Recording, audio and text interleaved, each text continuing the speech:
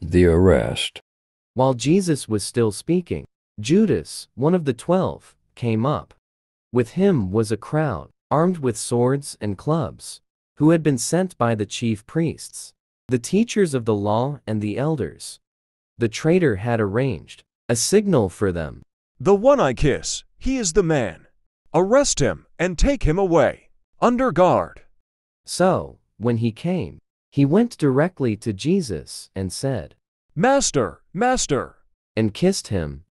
Then they seized Jesus and arrested him.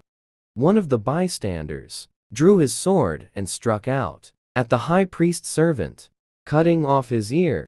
Jesus turned to them and said, So you have set out against a robber. Did you need swords and clubs to arrest me? Day after day I was among with you, teaching in the temple, and you did not arrest me.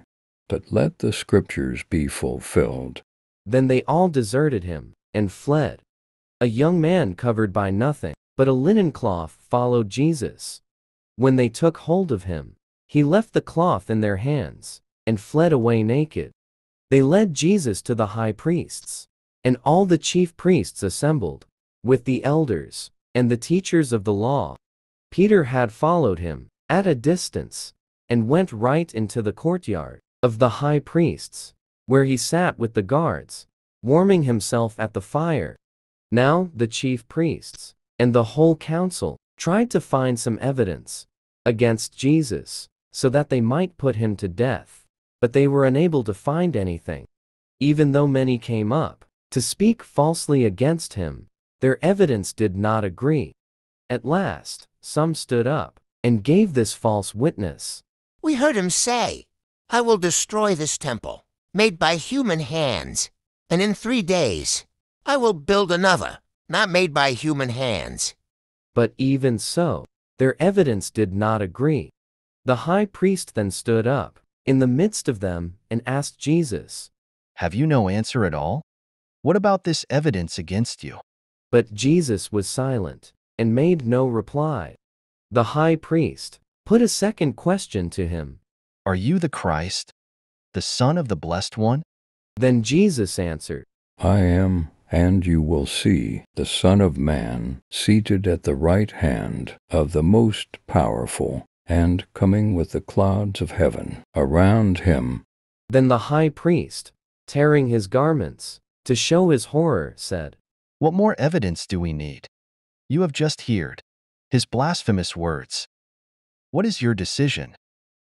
They all condemned Jesus, saying, "He must die." Some of them began to spit on Jesus, and blindfolding him, they struck him and said, "Play the prophet." And the guards set upon him with blows. Biblical lesson. Judas was one of the 12. After a night of prayer, how could Jesus have chosen the one who would betray him?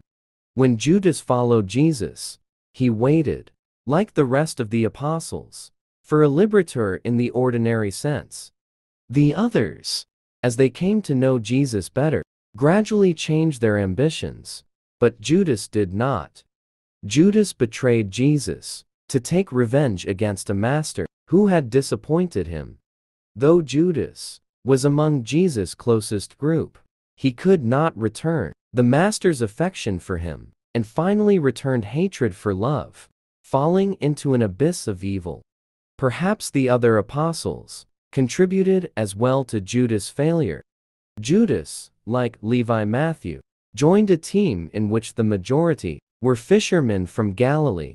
Had they tried hard enough to integrate him into their group, Jesus appeared before 2 courts.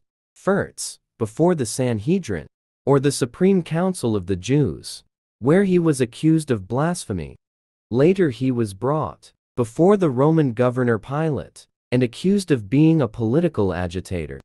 The reason for this double process was that the Jews, under the Roman rule, had lost the power to issue the death sentence. So, after judging Jesus, according to their law, that is, the laws of the scriptures, they asked Pontius Pilate to implement the death penalty.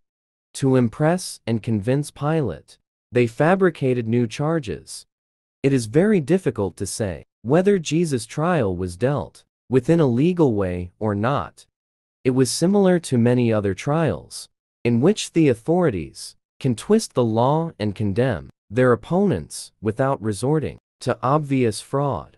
The priest could not sentence Jesus to death for minor violations of the law. That is why they had to find something more important. It is what occupies the central place in the gospel. Are you the Son of God? Jesus answered by combining two biblical texts that reflects the divine personality of the Savior, Son of Man, who comes from God himself, who is seated at the right hand of God as an equal. With this assertion, Jesus clearly affirmed that he is not only a Son of God, as a saint or an envoy of God, but the only one who shares the divinity of the Father. The priests were not mistaken in their understanding of what Jesus claimed to be as Son of God. They condemned him, not just because he used a dangerous word, but because in all his way of acting Jesus put himself in a place fitting only to God. They could suit their conscience, for they were upholding the honor due to the only one. So they forgot that, actually, they hated him because he had denounced their hypocrisy, their lack of faith, and their love of money. Jesus felt free about religious rules they defended and had caused them to fall from their pedestals. God had come in the person of Jesus to demand from them the fruits of the vineyard, calling them to account, and they opposed him. Jesus was condemned in the name of God. He did not rebel against the unjust sentence imposed by the religious leaders of his people, who were the legal, though unworthy, representatives of God. This was his perfect obedience to the Father,